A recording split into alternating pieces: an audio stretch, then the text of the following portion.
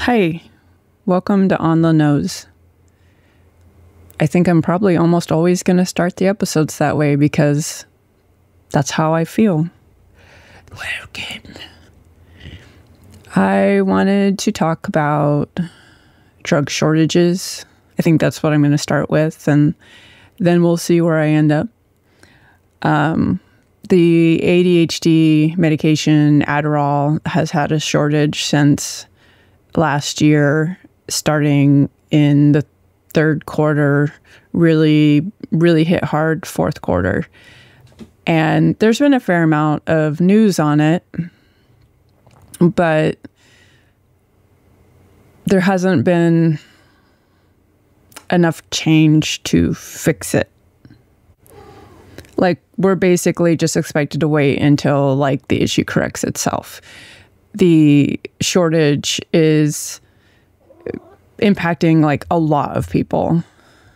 Some people, it's like they just can't get their meds for, like, a week or something. But there are people like myself who have not been able to get their meds for 6 months now. The last time I got a refill was in November. And it's been pretty difficult. I'll talk a little bit more about how that's impacted me later, but right now I'm just going to focus on the shortage itself. Amos just came over and is trying to get in my lap, so he's holding up at his end of the bargain by being a distraction.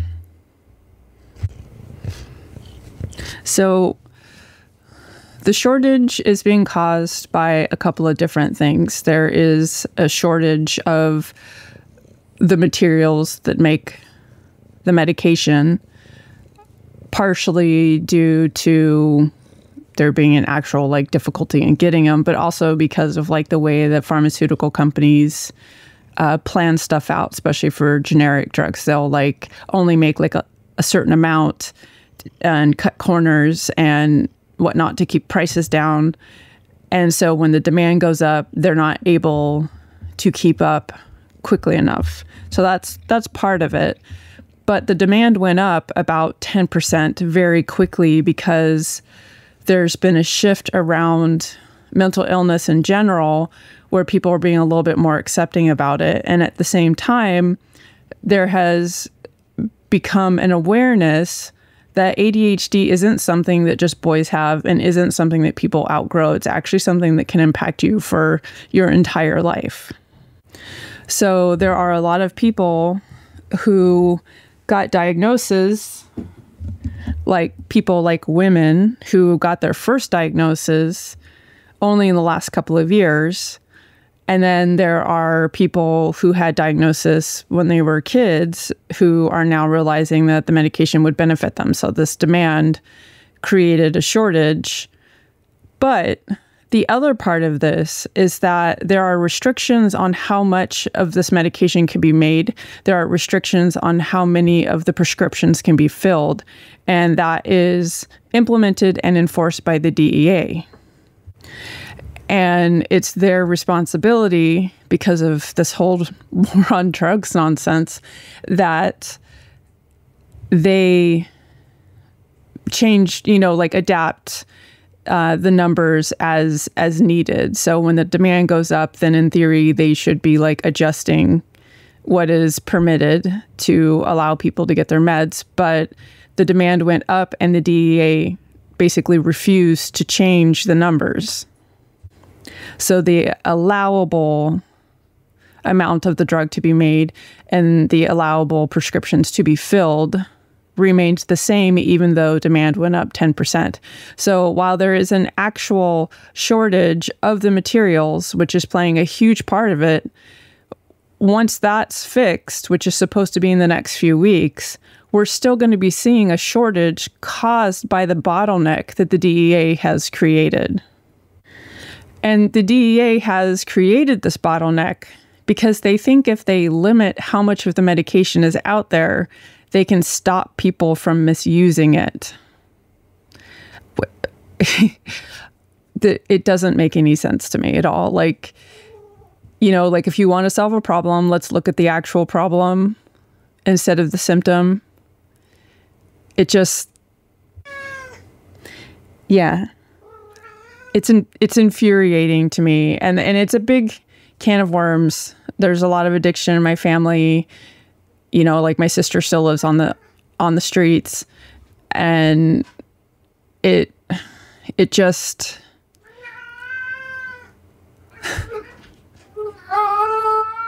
Amos has feelings too.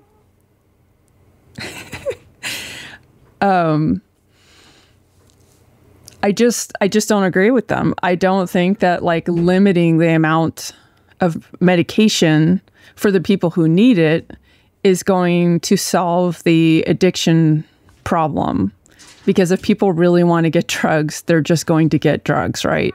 And if they can't get them in legit ways, then they're going to get them in less safe ways.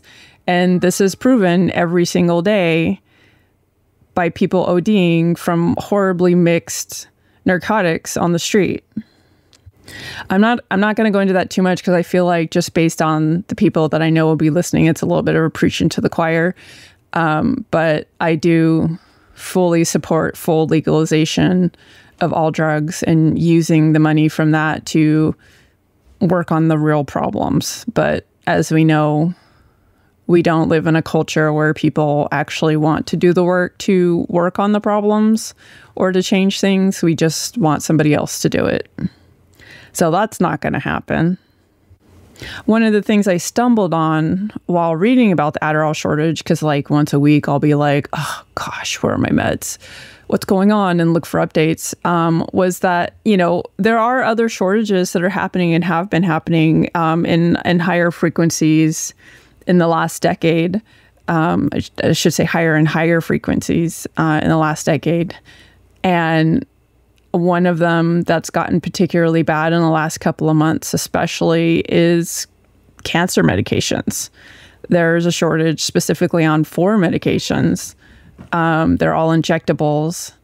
And for the most part, the shortages are being caused by bureaucracy. Like FDA has like certain things that have to happen, and those things aren't happening. And so, you know, the manufacturing isn't happening.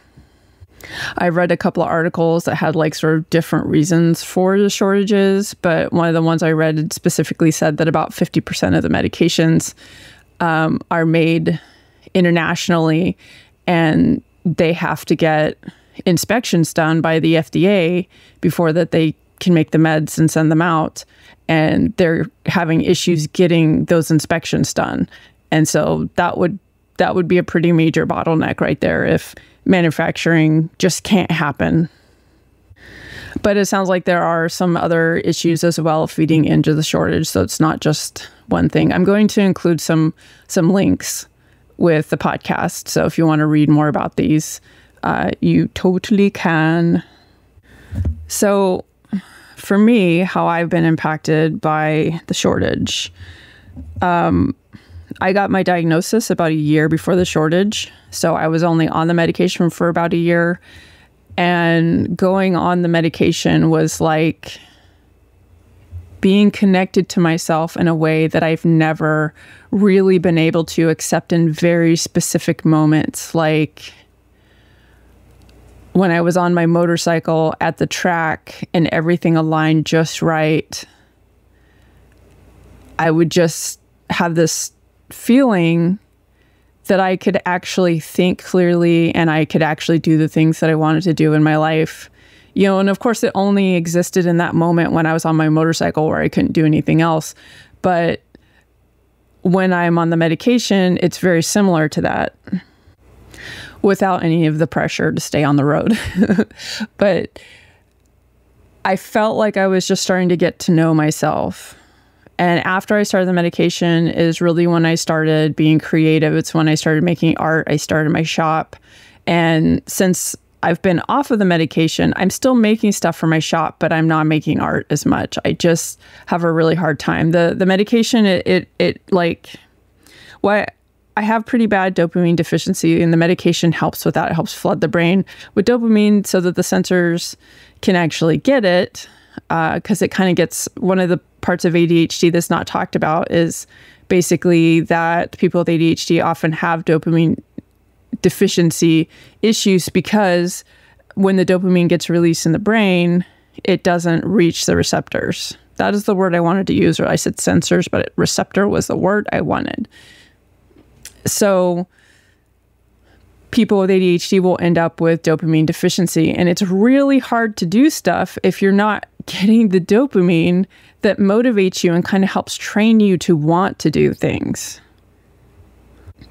It's one of the reasons why people with ADHD work so well with deadlines and stuff is because it creates the stress, and the stress hormones kind of do the same thing as the dopamine. It's just not as healthy and it doesn't feel as good.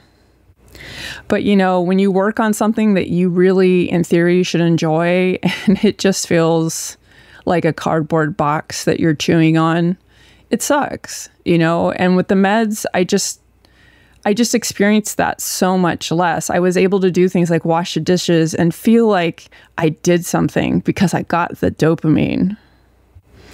And I'm in my middle ages, I'm in my 40s, and these issues with ADHD tend to get a lot worse for women during the perimenopause, menopause stage of life because of like all the hormone shifting and stuff like that. So I think like when I was younger, I didn't have as many issues. I definitely had issues, which I'll get into, but it wasn't as severe. I was still able to take care of things. But over the last couple of years, it had gotten to the point that like I could barely get up to do anything. And it was so frustrating because I didn't feel depressed. I just felt like I wasn't getting something I needed.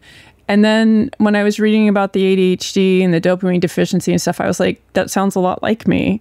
And then the medication just right away, like within the first couple of weeks, I just felt better. And even when I went off of it, I had a couple of months where it was not as bad as it had been, but I've like slowly been sinking into this bleh, this puddle of bleh, where the dopamine is difficult to achieve again.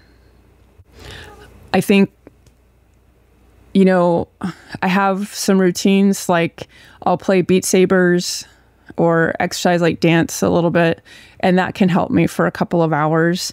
But I sometimes am too fatigued to do that.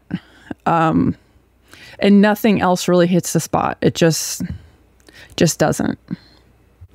So I felt like I was in the first year of rediscovering myself, the first year of feeling like a person after almost a decade of just being incredibly sick. And then like years and years before that, where I never had the bandwidth to be creative because I was in survival mode. And then the meds got taken away. And it's been pretty hard. Like, it's like in the grand scheme of things, it's not that horrible. It's not as bad as not getting chemo meds, right? That's terrifying. People are dying because they're not getting meds. They're losing out on the opportunity to potentially get to go into remission and live a long time, you know, and not having my Adderall, it's just not as severe, but it's still really hard.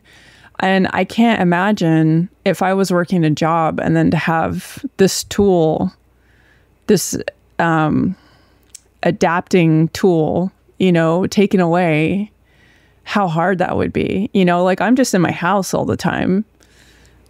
So, you know, it could be like a lot worse, but I still feel like crap and I still would really like my meds. And I am really looking forward to when they're available again so I can get back on track and start making art and start figuring things out again.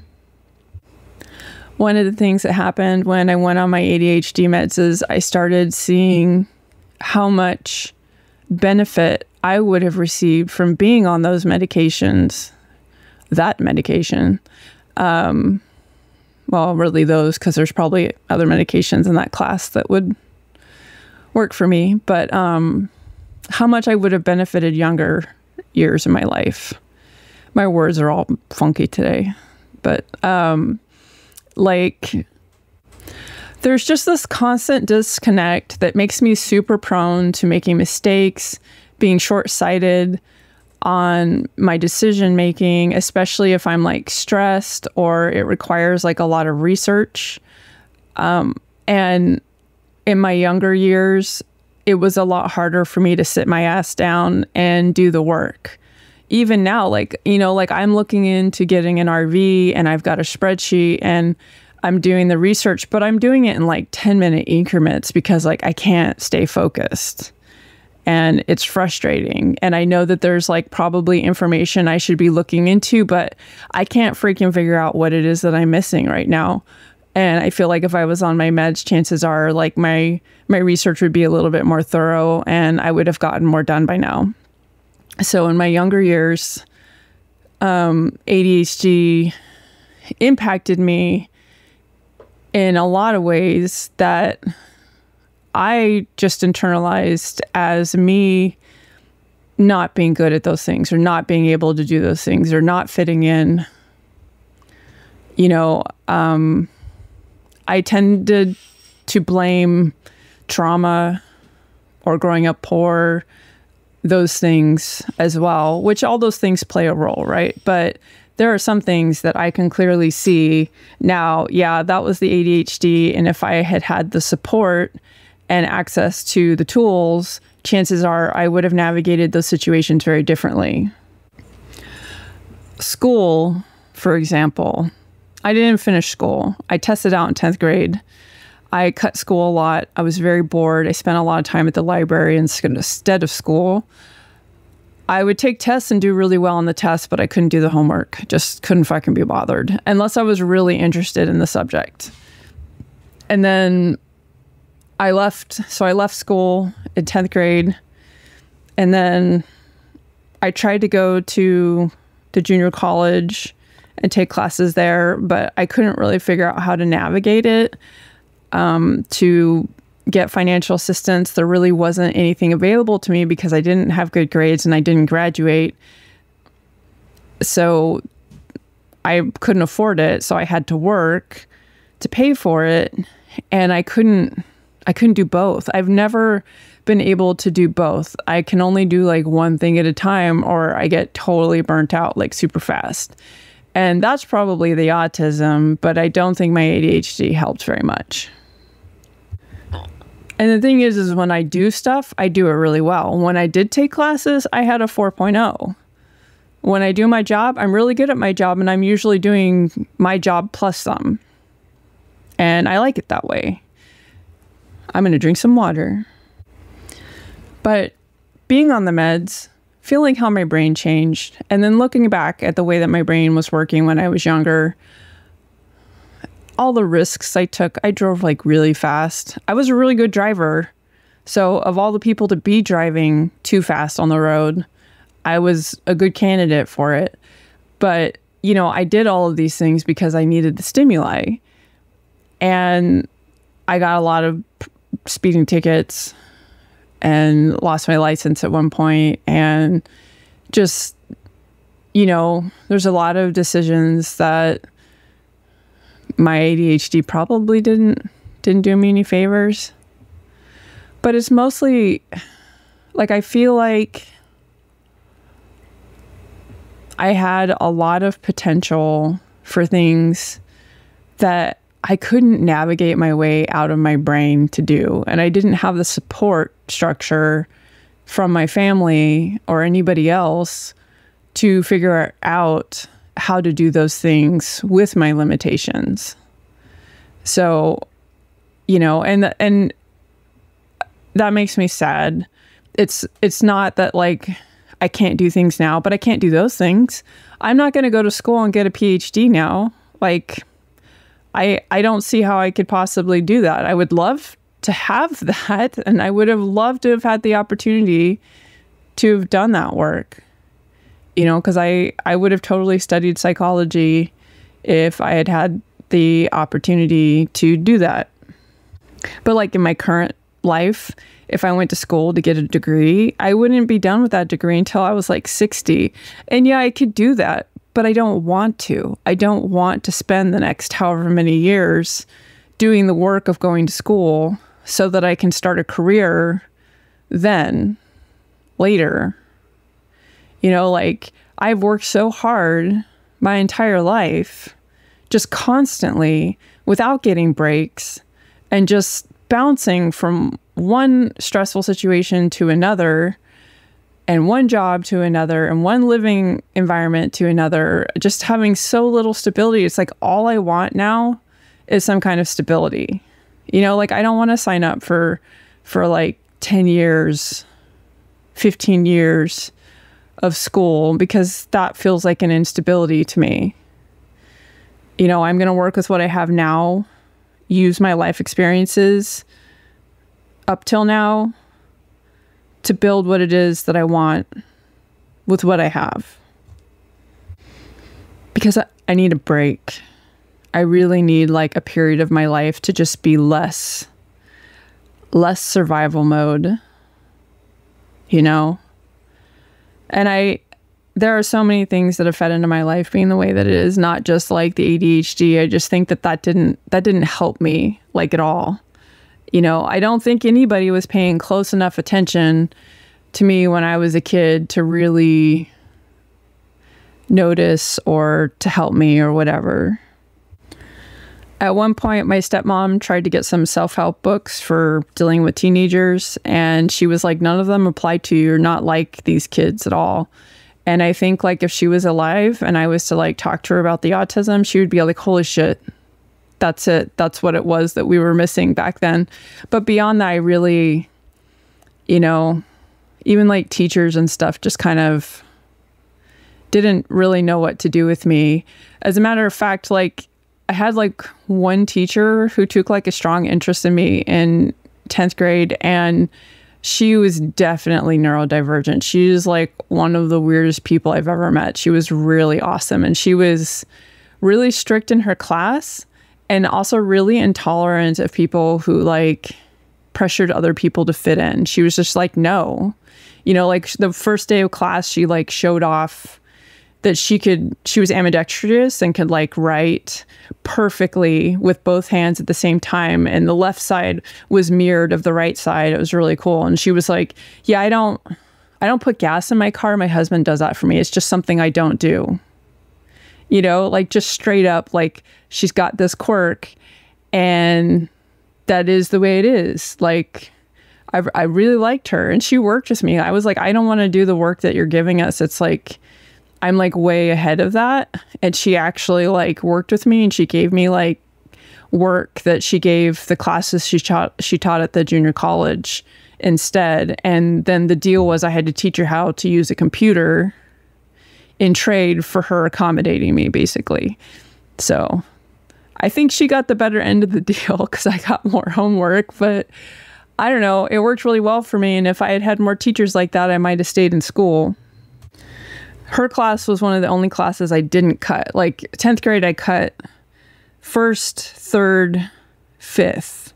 And then I came to school for 2nd, 4th, and 6th. So, 2nd was band, 4th was her class, and then 6th was a biology class. And I really liked my biology teacher as well. He was a hard ass and he was mean to the popular kids. And he told my stepdad after a physical altercation that resulted in my shoulder basically being separated, that if he ever touched me again, nobody would find his body. And I mean, pretty cool. I needed a person like that in my life a lot sooner, honestly. But I remember at the time, I just felt shame and embarrassment. And like, I felt like such a burden and an inconvenience that he was even like that upset about the situation. But now, like in retrospect, like I'm like, yeah, that was really awesome because I needed somebody to stand up for me. I mean, I'm different, just enough different that I have to stand up for myself all the time. It just gets so tiring, and it's really nice when other people can do it too. I mean, it's one of those things that I feel like we should do for each other. Just speak up, say something. Like, we should normalize that instead of normalizing being silent. Gosh. So I wanted to do a little bit of a follow-up on episodes 7 and 8, which were about like the financial impacts of like health issues and then the stress and stuff that I'm going through, because I was saying that I really want to work to the point that work to get it to the point that I'm okay, that I'm breaking even in my current living situation. And now it looks like my current living situation is falling apart. The environment that I'm in is not particularly safe for my health, both physical or mental. And I am going to be looking at changing the living situation. By the time this posts, it will probably have already happened unless I change the order of episodes, which I kind of thinking about doing actually. But I just want to say, like, if you see my stuff on social media, like for my shop, my Patreon, you know anybody who might enjoy it or might be interested in what I'm doing, please share. Please share. I am not going to do a GoFundMe. I'm not going to ask for donations. I want to trade. You know, I need help. I really need the help. It feels awful to admit that, but I need the help. And when I say that I need help, what happens is people get all, well, I don't have any money, and they get all like, you know, defensive.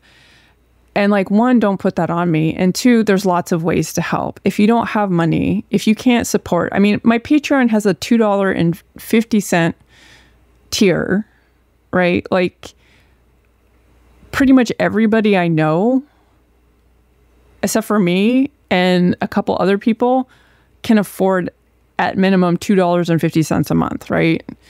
They don't want to. And that's fine. They don't have to, but I'm not asking like for a lot of money. I'm asking for lots of people to do a little bit so that it adds up. And if people can't afford to help with money, they can afford to help by sharing, by supporting me on social media, by looking for my stuff, going to my accounts and sharing, reposting, retweeting, sharing, whatever the word is for getting stuff out. You know, like that is kind of everything. I mean, it really is. And it helps like a lot, and it means a lot to me. And that's what I'm asking for. I'm asking for support. I'm asking for it to feel like people care about the situation enough that they want to help me change the situation. And then using the power that they have to do that by sharing my stuff. You know, help my business grow by sharing it.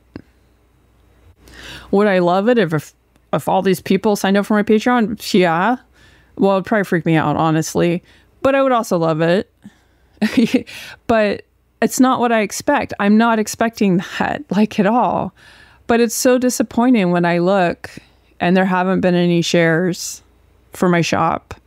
I'm not getting engagement on my shop account on TikTok, and people aren't reposting. You know, I'm getting the most support on Twitter from people I just met like a week ago or 2 weeks ago who are like retweeting my stuff. I don't know how far that stuff's going, but like, I don't care. I see the retweet. I'm like, that's freaking awesome. So, you know, right now it would make a really big difference. So like, lean in a little bit. Help me get there. And if you need the same, tell me. You know, we can't trust the algorithm to show us everybody's stuff. So like, I don't assume that people aren't supporting because they don't care. I actually assume that people aren't supporting because they don't see my stuff. But when I do see people liking, but they don't comment and they don't retweet or repost or whatever, I'm like, okay, now I've noticed that you're just liking, which doesn't do anything for the algorithm. But if I don't see any action, then I just assume that the person never saw it to begin with, because the algorithm is the algorithm. I don't know like how you think about the algorithm. I'm going to say the algorithm, you know, like in general, even though they all have their own personalities. But I think about the algorithm as being like the ocean. There's this sort of core that moves in a very particular way that you can sort of predict. But that core is also constantly being impacted by all of the bodies of water that are feeding into it, and the winds and the boats and just, yeah, earthquakes and like everything. And I think the algorithm is very much like that, especially like TikTok. TikTok very much vibes like that for me. So like people will be like, oh, I think I'm like shadow banned or whatever. And it's just the algorithm. Like if people start behaving a certain way because content changes, you know, the algorithm shifts with that. And then they update the algorithm on a regular basis. And it's really obvious when that gets rolled out because everybody's views and stuff drop. And then it slowly builds back up to where it was before. It's like the algorithm gets shifted and then it needs to kind of collect data again and get back on track. So as frustrating as it is for me to deal with the algorithm, which buries my stuff a lot, I kind of think of it as like I'm like on a raft in the ocean and I don't even have a paddle. I just really don't have control. You know, some people, they have power boats or sailboats. They've been pushed far enough into the algorithm that they have more tools and just have a little more whatever. But in the end, they still only have so much control because it's the freaking ocean, right? And we are all, what's the word?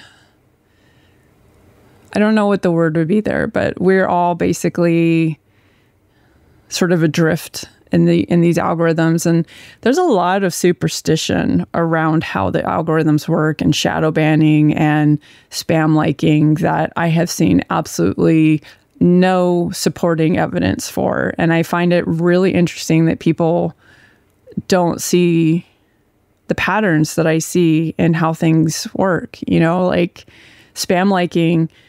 You know, the whole entire thing with spam liking is if you had a bot coming to your account and going through your account and liking your stuff at a super high speed, you would get punished because the system recognizes that there's a bot doing bot things. And so then you would get shadow banned or whatever the punishment is, so that's the theory. And I'm sure that there's something like that in place. But somebody just coming to your account and liking a whole bunch of stuff and they're actually watching your stuff does not hurt your account. I've seen absolutely no proof that it does. Because like it just like, why would it? You know, it's really obvious that there's a human being going through your stuff, liking it. Why would you be punished for a person doing what the app is built to do? Like, it would be nice if people commented on occasion and didn't just like, just because it's nice to have the interaction. In my experience, when people have come through and quote unquote spam liked my stuff, they actually do, like every 10th like or whatever, they'll comment on something. I've never had anybody just straight up like all my stuff except on Instagram. And again, I don't think it hurts anything. It's just another little tiny little drop in the ocean of like emphasis on my account, you know, for the algorithm. Like there are definitely some things that seem to be true, like posting a certain amount of times a day, spreading out your posts, things like that seem to have an impact and can matter. But for me, I tried doing that. And what happened is all of the engagement that I got spread out on the posts. So it was like recommended that you post like 3 times a day. And so I would only get so many views and so many likes per post. And if I post just once a day, I get the same amount of engagement that I got on those 3 posts just on the 1 post. So I'm like, okay, I'll make the content. I'll make it last longer so I don't have to make more content. and still get the engagement. And that's how it's worked for me. But I have talked to people that it works differently for them. And even with like accounts that are really similar to mine, they will have very different experiences. Like there are people that have accounts and they have like 1,200 followers, but they get like 600 likes consistently on their stuff. And I'm like, I get 50 likes and I have 6,000 followers. And it's just, we all end up in different places in the algorithm for one reason or another. And I think sometimes it's totally random. And I think sometimes it's like the community that we've built ourselves into. So, some things are less certain, which is why I kind of just go, well, I'm here for the ride and I'm going to enjoy the engagement and the interactions that I get and not worry too much about the numbers. Like I kind of watch the numbers, but I don't go like, if the numbers are less one day, I'm not like, oh, I am less sad. My numbers are so low. I am shadow banned. Yeah, I just don't. The only time I thought I might have been shadow banned is I got violations, and I got 3 of them in 2 days because I was having issues with sounds. So I would upload a video. It would let me upload a video, and then when I posted it, like an hour later, it would be like, this sound isn't allowed, even though the sound was in the TikTok thing. And so I would appeal it, and they would reverse it. And this happened like several times. And then after that, I stopped getting my normal number of views for 7 days. I was getting like 30 views. And was like, okay. So I definitely felt like I was in the timeout box. And it has been established on TikTok, if you get in trouble, even though you appeal it and they will reverse it, it still counts against you. Which is kind of rude. I mean, that's like being a parent and being like, well, you annoyed me that one time, and even though I was the one being easily annoyed and what you're doing wasn't actually a problem, I'm still going to hold it against you. You know, it's kind of toxic. But anyway, I shifted topics, and that's okay. That's okay. I'm going to leave it. You're going to get it. But I think that's it. I hope you guys have a good weekend and that you enjoyed listening. And if you have any questions or, I don't know, things you want to hear me talk about, or you have any comments, please send them to me. I don't care if you text them to me or put them here or email me. I do have an email address for the podcast. It's on Leigh, all one word, at leighe.com. So leighe.com. So yeah, like you can contact me and let me know some things. Okay.